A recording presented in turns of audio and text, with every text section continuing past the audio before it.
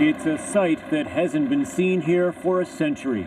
A 23-meter schooner built with local wood by two local 20-somethings with a dream. Bringing, shipbuilding back to Nova Scotia, 100 years ago, this area was a thriving shipbuilding centre all along this coast of Nova Scotia.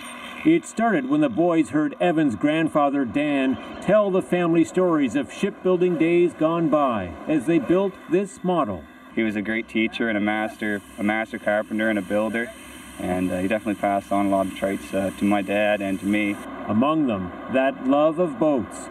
And so, in this landlocked shop, they turned the masts and shaped the hull. Evan's grandfather, then 88 years old, crafted the wheel. His last project. He died in the spring. It's still not easy. We miss having him here. But he was there every day. He saw it. He knew what these boys could do. And he knew it was going to happen. And he's here with all of us now. And plenty more, too. From far and wide, they came to see history finally repeat itself. We all had dreams when we grow up, and to watch somebody like that is a flawless ship. To watch it come together from young people, it sort of shows the upbringing. What really excites you about it? The last 3.5 years comes down to one splash, really. The timing here is critical. The crew literally has a matter of moments to get the boat into the water during high tide. Oh, Canada.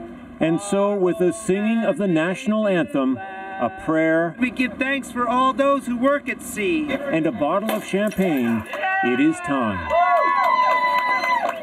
The launch of a boat and a dream that has captivated two young men for so long.